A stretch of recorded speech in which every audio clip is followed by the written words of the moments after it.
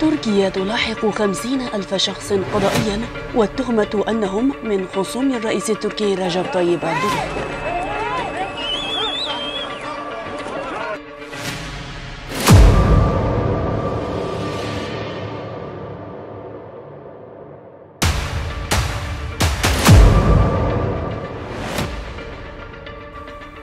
تركيا تلاحق 50,000 شخص قضائيا والتهمة أنهم من خصوم الرئيس التركي رجب طيب أردوغان.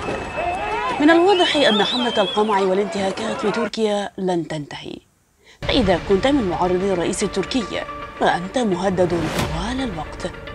فمتى سينتهي قمع أردوغان في تركيا؟ تستعد تركيا لمحاكمة حوالي 50,000 شخص عملوا في شركات مملوكة لمنتقدي أردوغان، وتمت مصادرتها منذ فترة، وستدرج سجلات توظيفهم باعتبارها دليلا على ارتكاب جريمة.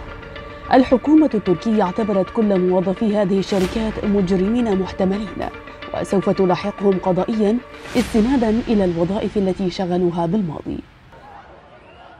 تعرض هذا الفعل المخزي لانتقادات واسعة في تركيا باعتباره هجوما على المشاريع الحرة واقتصاد السوق الحر، واتهم البعض الرئيس التركي بترهيب خصومه عن طريق مصادرة الشركات التي يمتلكونها بطريقة غير مشروعة، وإعادة توزيع الثروة التي تمت مصادرتها من هذه الشركات على أعوانه. في عام 2015 صادرت حكومة أردوغان قرابة 1000 شركة خاصة في إطار حملة قمعية كبرى استهدفت خصوم الرئيس التركي.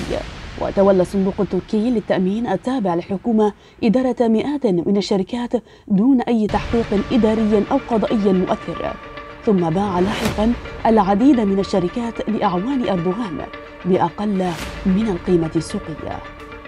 كشفت قائمة محدثة أن 769 شركة ما زالت تخضع لإدارة الصندوق التركي للتأمين، ما يعني أن أكثر من 200 شركة بيعت أو تمت تصفيتها.